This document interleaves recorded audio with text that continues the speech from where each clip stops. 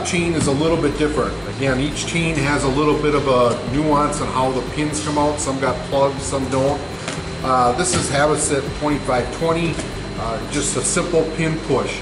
You can see this side of the chain has a head on it. This side doesn't. What we do is we just simply take a drip pin, put it in the side without the head.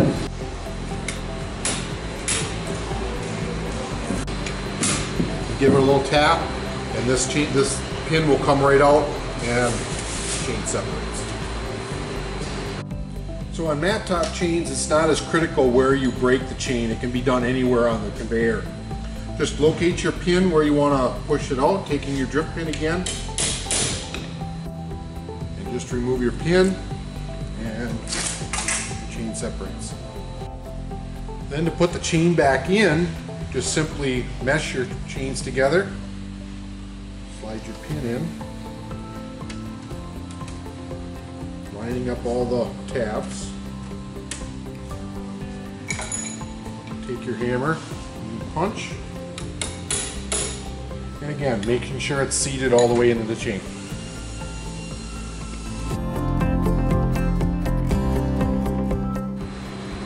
What we're going to show here is how to break chain.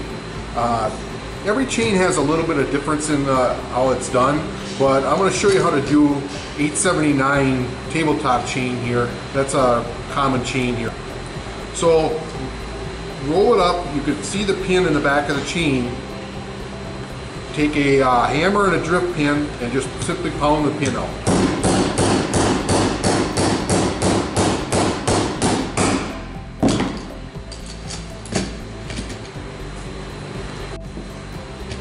Put the chain back together, take the pin, insert it into the back of the chain. There's a little flat spot that it fits into.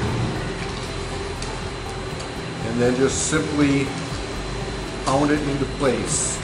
A little tricky holding it all sometimes.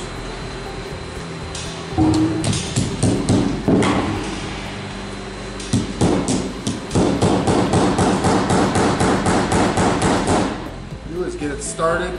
I like to use the back side of the drip pin.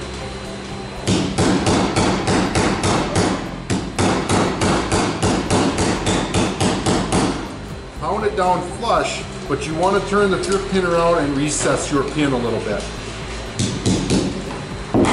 So it's recessed on both sides, doesn't stick out.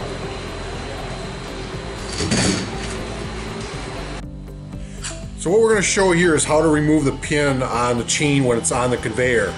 We like to do it on the idle end as it gives a little more looseness and a little more area to work than dealing with the motor. So you want to slide the pin under the chain, the drip pin, and find the pin of the chain and pound it up.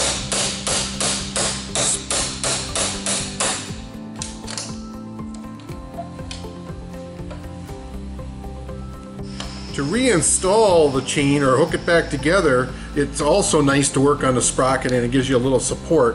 But just slide your pin in the chain, and then this is you gotta kind of hold everything together. And I like to use the back side of the roll pin or drip pin to get it started.